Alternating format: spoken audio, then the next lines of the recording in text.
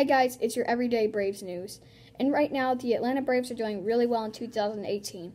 Like I said in my last video, the Braves pitching is doing well, especially like Brandon McCarthy and Mike Foltynewicz. Now let's talk about the offense. The Atlanta Braves are batting .261, which is 4th in the MLB. Now let's talk about some people who are contributing to this. First on my list is Nick Markakis. He's doing really well.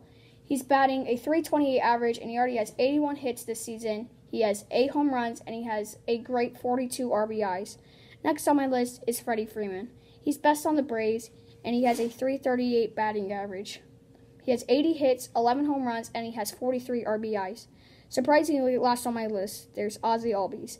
He's only 21 years old, and he's batting .261, and he has 70 hits, and he also has 14 home runs, and he has 35 RBIs. Well, that's my video. Thanks for watching, and see you next time.